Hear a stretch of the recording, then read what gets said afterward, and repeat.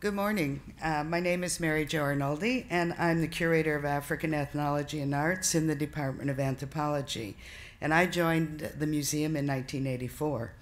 Today, I'd like to present a brief overview of recent research on local knowledge in the building arts in the historic city of Djenné, Mali. This research is part of the Anthropology Department's commitment to the investigation of indigenous knowledge systems and of the processes of changes within societies around the world today. The city of Djenné, to give you a little bit of background, was founded in the 13th century and is located in the heart of Mali's inland Niger Delta at the confluence of two rivers, the Niger and the Bani River. Until the early 20th century, Djenné was a bustling center for trade, a center for Islamic learning, and a home to a variety of craft specializations, including masonry. In 1988, the historic city of Djenné and its adjacent archaeological sites were declared a UNESCO World Heritage Site. It is the city's historic, spectacular earthen mosque and its over 200 multi-storied mud brick houses that have contributed to the city's current global fame. While Djenné's monumental architecture has been the focus of much of the international community's attention, it is its professional masons who build and maintain these buildings and who hold the key to the continuity of this earthen architectural form. The project Becoming a Master Mason in Djenné Today was undertaken in collaboration with my colleague, Professor Trevor Marchand from the Department of Anthropology in the School of Oriental and African Studies at the University of London.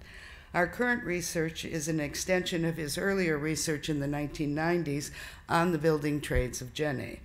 In this research, we were interested in exploring further the ways that knowledge and building skills have been passed down from one generation to the next through the master-apprentice system. We also wanted to identify and understand the changes that are currently taking place in the building trades in the city from the point of view of masons themselves. We had originally scheduled our research in Djenné during December of 2011 at the beginning of the traditional building season. However, in late November, an armed insurrection in the north of Mali escalated, and the security situation in the country rapidly deteriorated. So we had to rethink our research plan, and we opted to bring the Masons to us. Our colleagues at the Museum for Volkenkunde in Leiden in the Netherlands offered to host our project, and we invited 5 Masons to join us in Leiden.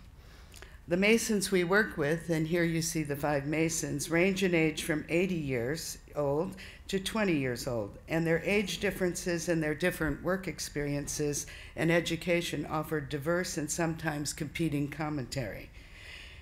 The interviews we conducted were rich in nuance, and in analyzing them, we concluded that conducting the interviews in Leiden rather than in Djenné had actually provided the Masons with time outside the pressures of their daily lives, in fact, a more neutral space for them to reflect on their profession with an eye to both the future sustainability of their practices and the changes and transformations that are currently underway.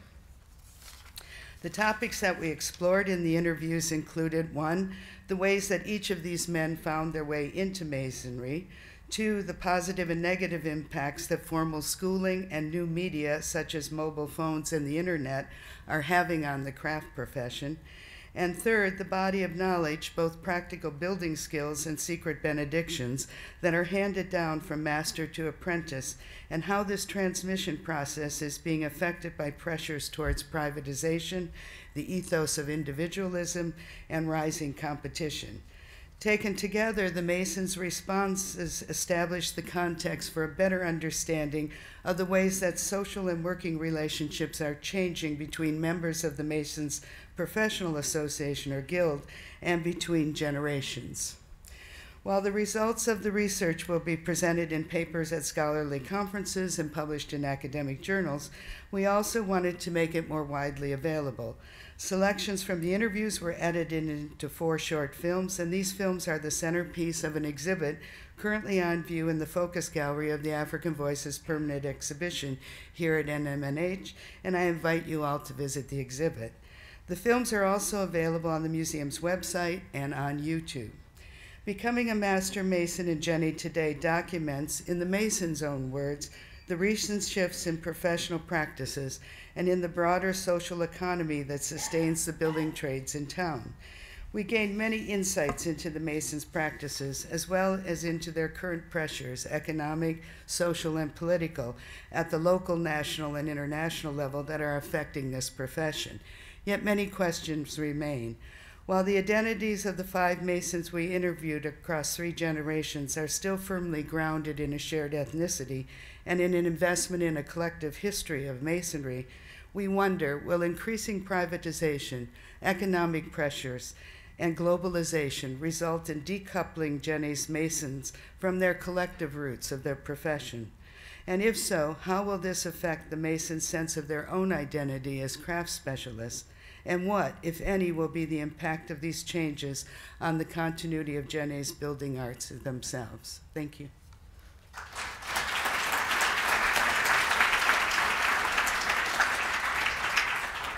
The question was, has the film been shown within Djenné and what the reactions have been?